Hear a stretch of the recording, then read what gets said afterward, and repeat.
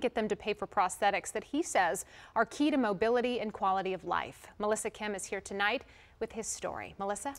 Yeah, hey there guys. You know, for most people, there really is no second thought about going for a run or a swim, but for amputees, it's just not as simple. John Edward Heath, he's from right here in the DMV. He's also a Paralympian and the third-ranked adapted CrossFit athlete in the world. And he's fighting to help make running and other activities a little easier for those that look like him. John Edward Heath's workout routines are not for the faint of heart.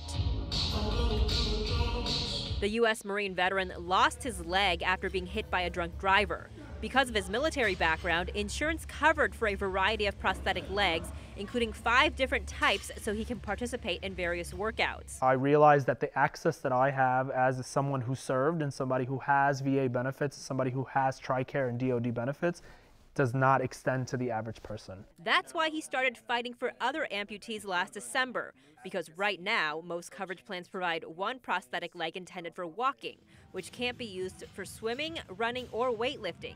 So that means if you want to go run, you don't have to ask for permission.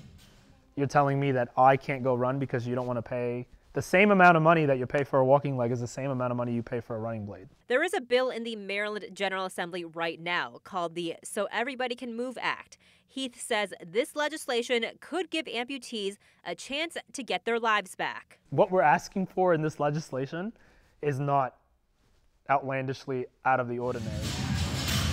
So when you have a child that says like, oh my God, you look like me and you're in this space, you can't beat that.